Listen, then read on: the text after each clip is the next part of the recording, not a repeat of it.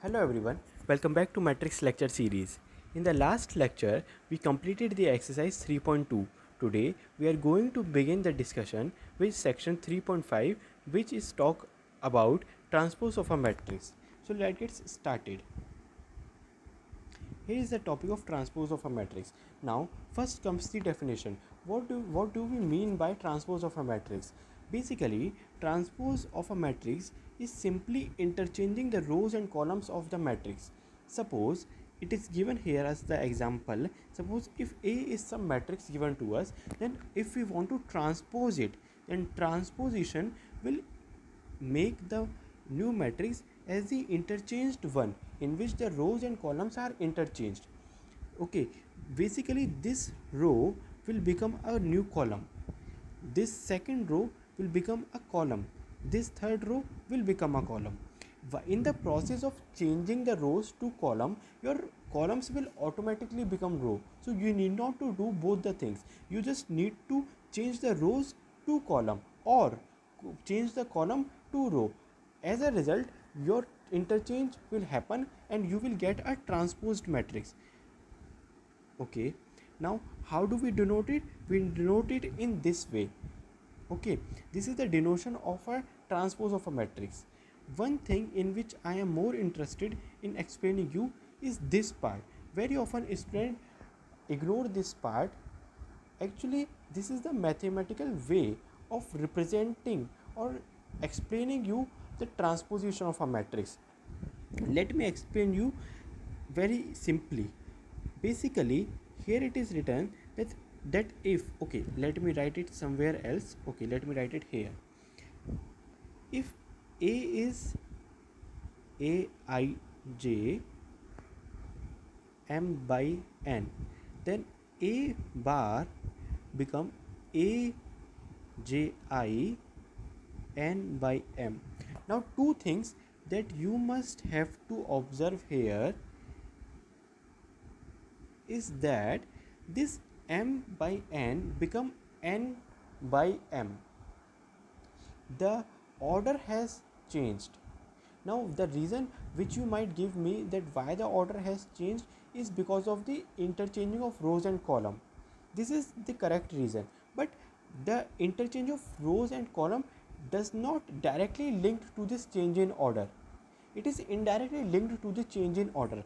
How? Let me explain you. See, when you interchange the row to the column, what is eventually happening? The row becomes a column, right? So if I have 10 rows, then in my transposed matrix, as you can also see here, I have 3 rows. Then in the transposed matrix, I got 3 columns. Okay, so if I have 10 rows in my transposed matrix, I get 10 columns. Here you can see I have 2 columns. So in my transposed matrix, due to interchanging, the row becomes a column. So if I have 2 columns, then in the transposed matrix I will get 2 rows. Therefore the number of columns becomes the number of rows and the number of rows becomes the number of column. That is the reason why m by n changed to n by n. Okay, because the rows get into column and the column will become the row. If I have 10 rows, that will make up the 10 columns. If I have 5 columns, that will make up the 5 rows in my transpose matrix. Therefore the rows and columns, the number of rows and the number of columns has changed. I hope this is clear to you. Now there is another thing which is different in both these, is this IA, IJ and JI. Now why this is changing? Actually the position of the element is changing from IJ to JI. Let me again explain you with this example. See, notice here the element 5, the entry 5. The position of this is basically 1 2. This is A12 element, right? First row and second column. Okay, now in my transposed matrix it's become here. What is this position? Second row, first column. So this is become A21. Now you can see here the A12 become A21, right? Similarly you can observe other also. Observe this 0. What is the position this is basically third row first column, so this is A31 which is 0. Now 0 become here. What is this position? This is first row and third column, that is A13, right? So you can see A31 becomes A13. This is why Aij becomes Aji, right? I hope this is clear to you. Now let's see the properties. These properties are very important. The properties of transposition of a matrix are very important. Let's see one by one. It says that if you transpose some matrix and then again transpose it, you can get the original matrix. This is very simple to understand. While transposing, what we are doing, we are interchanging the row and columns, right? Now in my interchanged row and column matrix, if I again interchange it, I will get the original matrix, right? If you examine this A transpose, okay, and if I again try to find A transpose, what I will do, this row I will make it to the column, so this will become like this row will become this column, and this second row will become second column.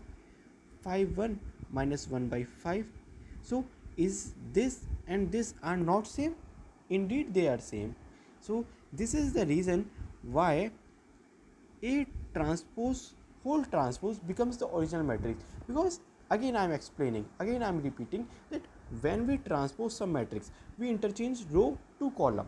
Now if I again transpose it, the column will again become a row, so it is the row in the original matrix. Therefore the transposition of a transpose matrix is the original matrix. I hope it is clear. Second, if I multiply some scalar to a matrix and then find a transpose, it is same as transposing the matrix first and then multiplying the scalar. Again, let me explain you with the help of this example only. If I suppose multiply this A with 2, okay, let me find 2A. So what it will become? It will become 6 here, 10, 2 root 3, 2, 0 minus 2 upon 5. Okay, this is 2A. If I find the transpose of it, okay, if I find the transpose of it, then this 2A, this 2A transpose, what it will become? See, this row will become a column. Okay, so I get my column, new column as 6 10. Second row becomes second column, that is 2 root 3 2. Okay, and third row will become the third column, that is 0 minus 2 by 5. Okay, this is one way. Here what I have done, I have first multiplied the scalar, then find the transpose. Now let me first find the transpose and then multiply with the scalar. Here I have the transpose, let me multiply it with 2. If I find 2A transpose, what I will get? 6 2 root 3 0 10 2 minus 2 upon 5. Now see whether this and this are same or not. 6 2 root 3 0, 6 2 root 3 0, 10 2 minus 2 by 5, 10 2 minus 2 by 5. So yes, they are same. Hence what we can conclude? We can conclude this property, that either multiply first and then transpose, or transpose first then multiply, you will get the same matrix. Now what is the logic behind it? What is the a general logic, a common sense that is applying behind it? The reason is that when we are multiplying a scalar, we are multiplying that scalar with each and every term, right? We multiply each and every entry with that scalar. Now if I transpose it, that means if I interchange the row and column, in that case also my multiplication factor, my scalar will remain as it is there, right? So there is no change in that multiplication factor. As a result, my multiplication factor can be taken common out of it, right? This is the reason why we are able to get the same matrices in both the cases. I have also explained you with the help of example. Now let's move to the next property, the third property. it says that A plus B whole transpose is A transpose plus B transpose. Basically, while adding the two matrices, it regardless that in which way we are transposing, either first add the matrix then transpose, or first transpose it then add the matrix, it doesn't cause any harm. Similarly, we can also see the example of it. We can see the example in this question, right? In this question we will discuss. Okay, first let me finish this property, the last property, which says that if we multiply two matrices and then transpose it, then the resultant will be same as B transpose and A transpose. Now this is very important property. Often we get confused that whether AB transpose will be A transpose B transpose or B transpose A transpose. Now this need to be, this thing that you need to be remember, that AB whole transpose, okay, sorry, yes, AB whole transpose will be B transpose A transpose, not A transpose B transpose.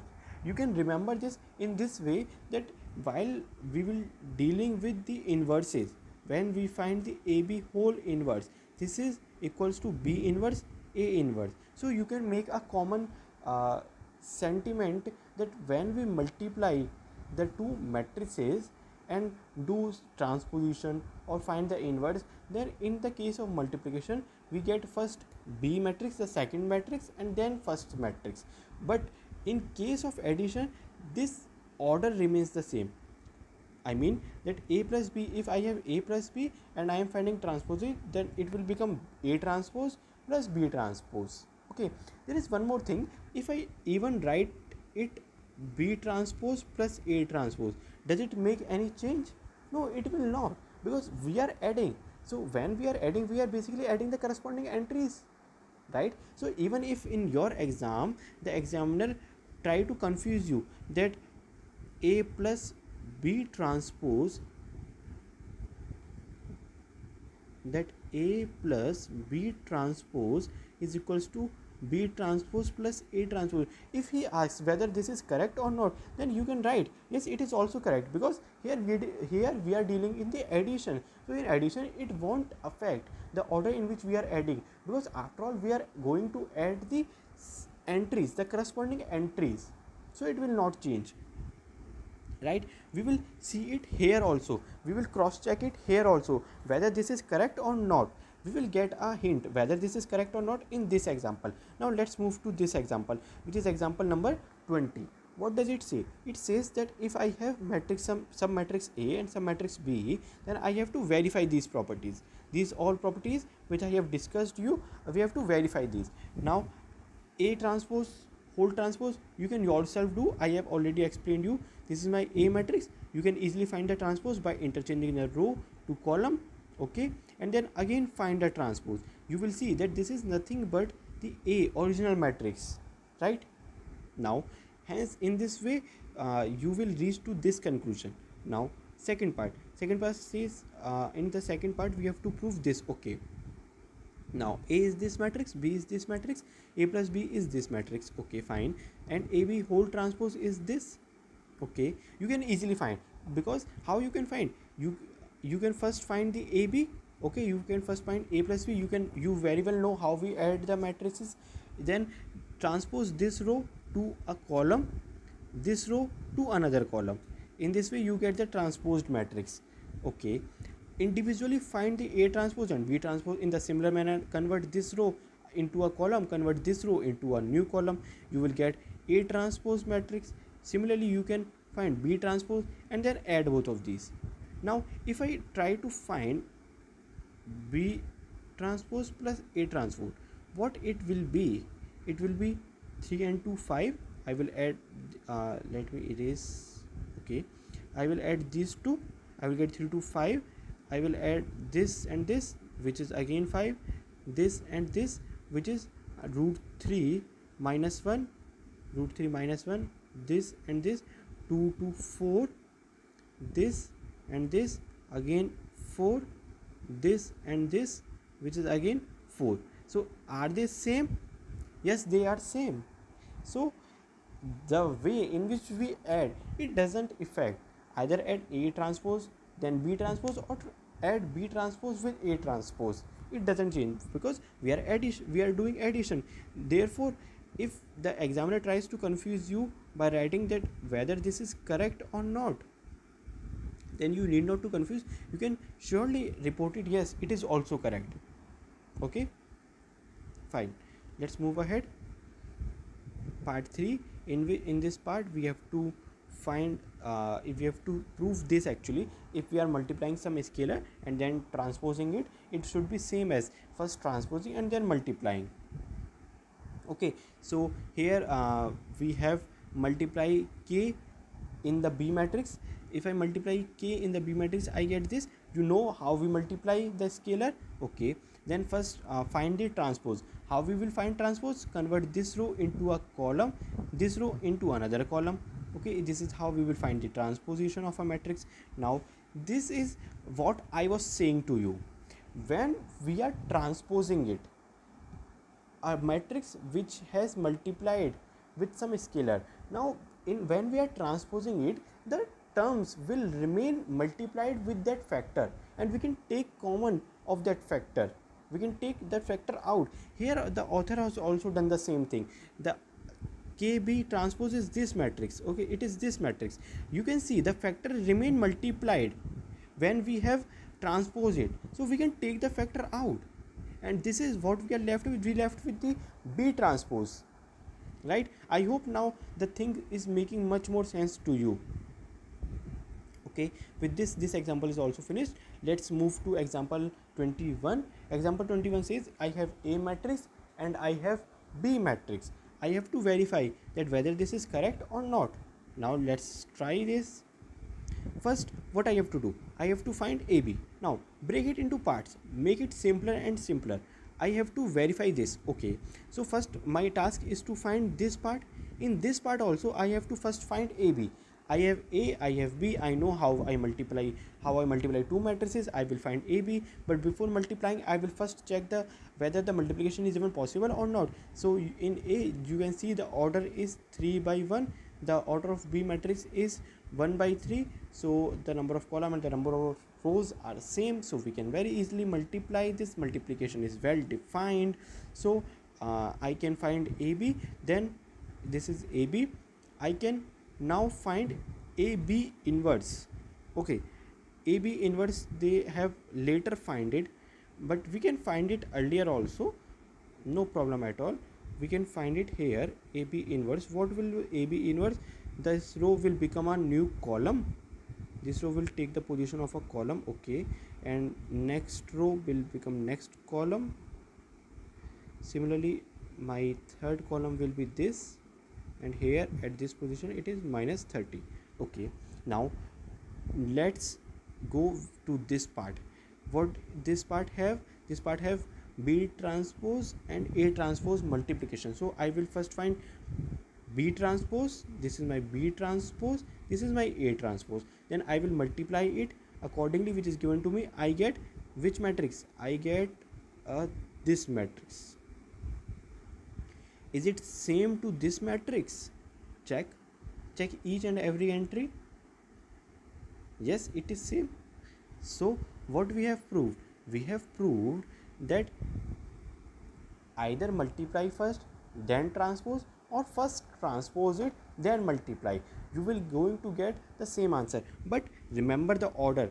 First I am multiplying B transpose then A transpose.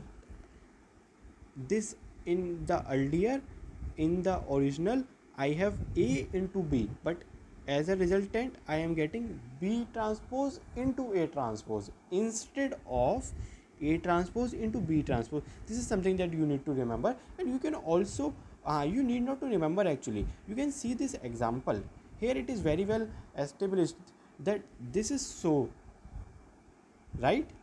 I hope it is clear to you. Now that's all for today. Thanks for watching. Have a nice day.